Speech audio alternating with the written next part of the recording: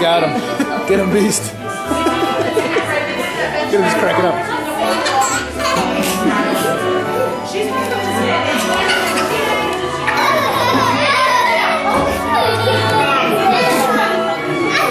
Jude, you're gonna stay over there, buddy. If you want to be Chip, you have to stay seated next to your brother. Wonderful. Suits of armor are higher tail. Don't move. Sit right here for us. I'm joking. You will be marching soon enough. Now remember, Ben doesn't know you're here, so I shall call her in, and when she enters, we'll all shout, "Surprise!" All right, everyone, stay quiet. When I say now, that's when we're all gonna shout surprise for Belle. But we're near the lights. But of course. Merci. Oh, well, where are you, mademoiselle? Now!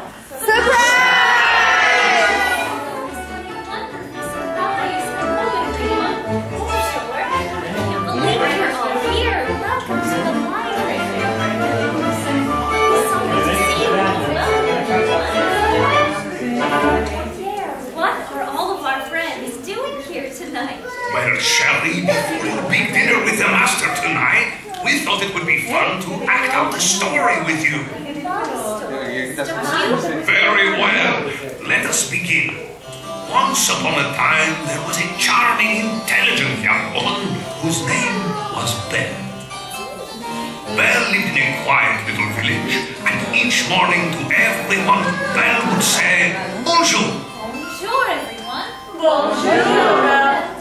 Then, one night when her father was away on a journey, Belle heard the sound of galloping. Everyone gallop.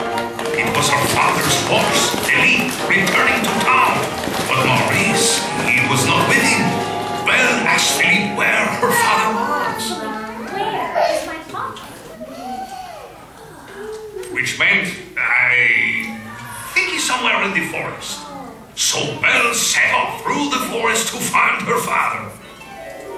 As she searched, she could hear the wind whistling. Everyone win. And hungry wolves howling. Everyone howl. At last she came to a castle, and there, locked in a cool, dark dungeon cell, she found her father, Maurice, shivering. Then suddenly the biggest, most ferocious beast Belle had ever seen jumped out and roared. The suits of armor screeched at the top of their lungs.